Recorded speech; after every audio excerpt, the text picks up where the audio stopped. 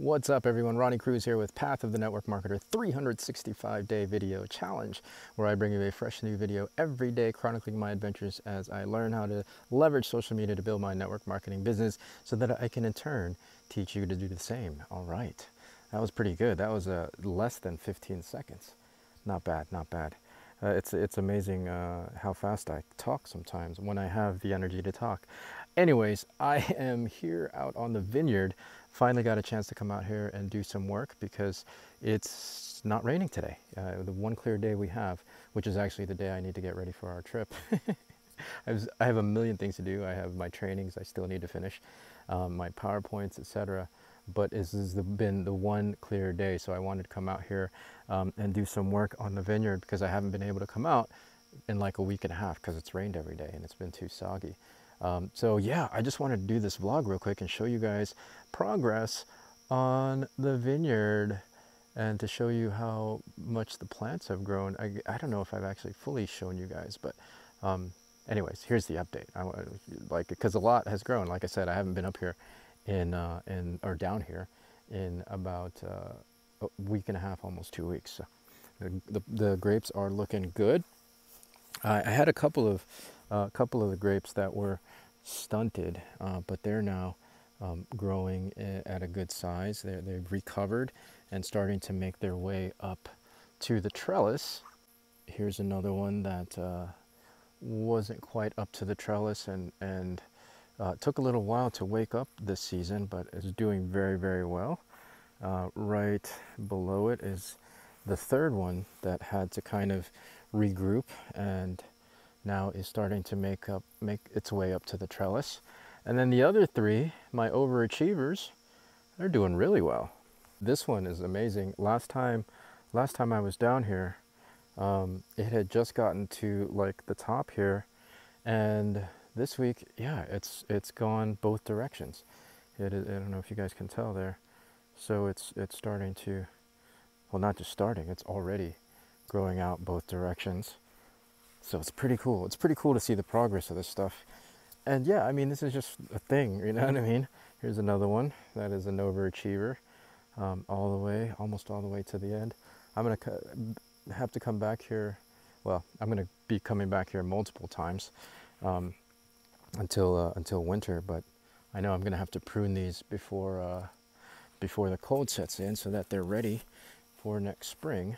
Not prune them down, but like prune them so that they're productive next year. But yeah, this one right here is my super achiever. Yeah, looking good. So these I never mentioned, but these are muscadine grapes, natural and native to North Carolina. So we have 6 muscadines. I have a bunch of posts already set up that are still empty. What's crazy is like the first year in quarantine, first year of COVID, we were able to find these relatively easily. But since then, finding grape plants have been difficult. I guess more people have taken to the outdoors and done more work in their own gardens, which is awesome. I love that. But yeah, we had the plan of, obviously this is all empty, empty trellis space.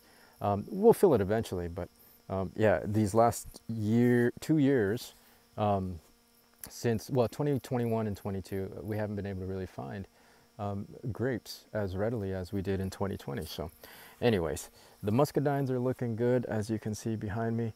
There's another shot, there's another angle.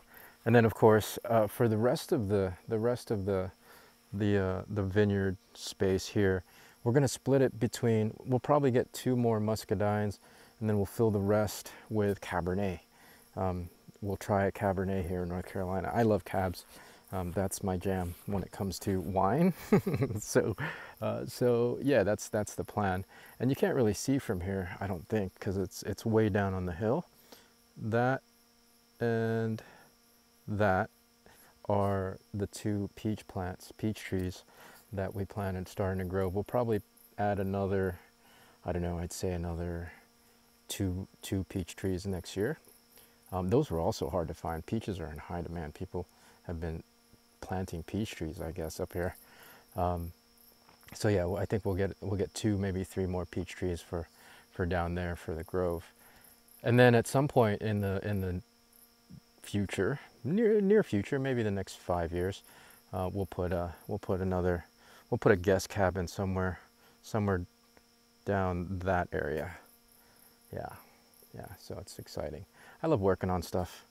It's fun. It's fun to see the progress, the progression. I mean, pre-pandemic, this was a completely overgrown field. Like my sister and I had to come down here and hack it down by hand using whatever we have available. Like, at one point I was using a machete, obviously weed whacker. There's a bunch of saplings that we had to kind of saw down and cut down. And then of course I had to dig out the roots with a pickaxe. So it was a lot of work leading up to what it is now. And it's really starting to take form. I love it. I love it. I mean, I know I've mentioned in past videos that this all started as a vision, right? Right. Like even before it was an overgrown field, we knew we wanted to do this, and now, yeah, that vision is starting to come to become reality, and that's how it goes, right? That's how it goes. Anyway, so that's the vlog, guys. Just wanted to share this with you. I got to get back to the house and start packing and start doing stuff for the weekend and getting prepared. Yeah, so good stuff, man. We'll catch you guys in the next video. I appreciate you tuning in. Go ahead and like and subscribe for network marketing and online marketing training, social media marketing training, and then vlogs about my life as a full-time network marketer, doing fun stuff like building and establishing and growing a vineyard.